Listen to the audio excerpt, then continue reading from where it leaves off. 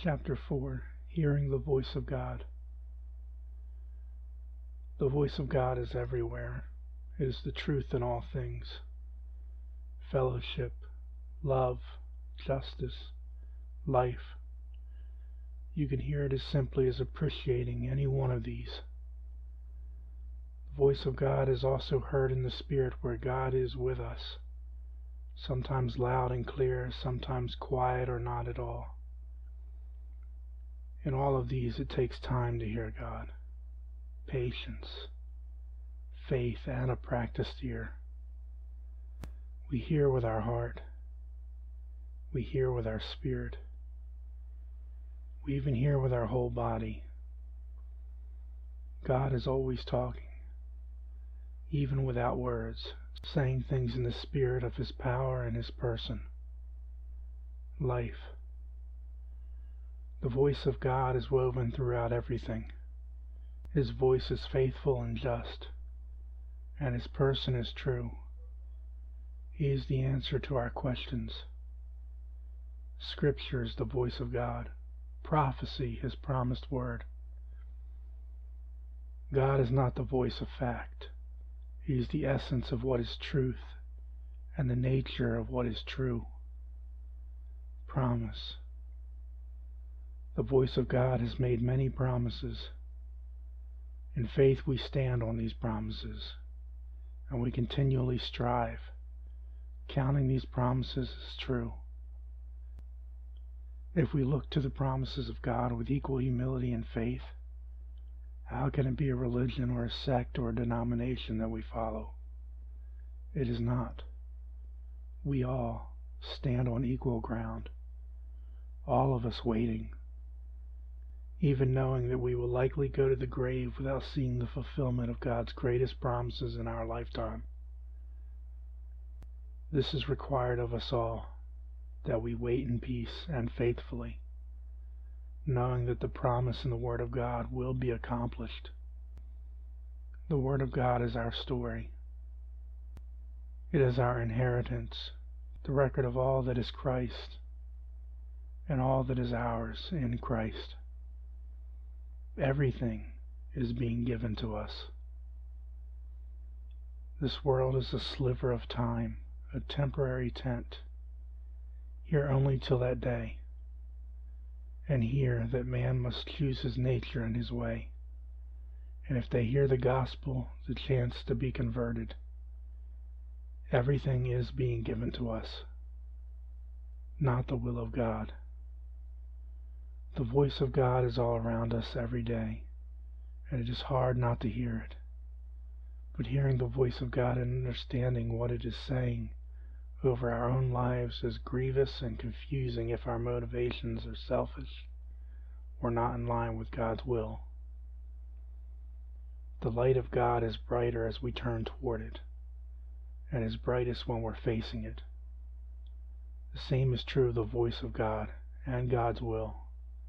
The more we're in line with the will of God, the clearer His voice in our life.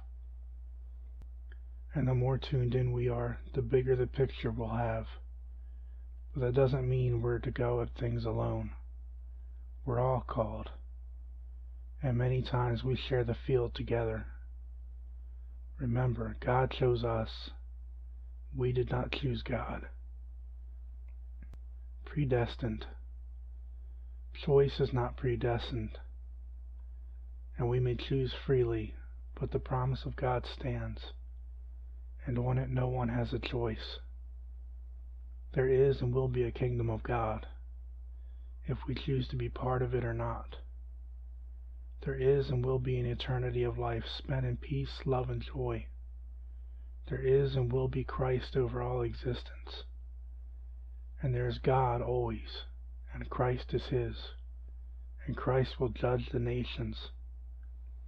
These things cannot be stopped. They are predestined. Man cannot change them. Man may only choose if he or she will be part of them, whether our lives in the hands of choice will join the promises of God. Everything is ours. As Christians, everything God promises is ours. even the judgment of our enemies, as justice belongs to us. All these things belong to us: hope, blessing, peace, love, justice, truth, the kingdom of God, Christ, the Holy Spirit, and God. Slow down. We put too much emphasis on action and doing, that we forget to listen to have patience, to slow down and hear. The voice of God is infinite, the finite, the truth of all things. We can hear God in everything. He's the truth of it. Hear the voice of God. It is not an audible voice. It's an impression, a sense that truth is speaking, like feeling a painting speaking words of inspiration, or a dramatic and graphic photo whose impression calls for justice. The voice of God calls to us.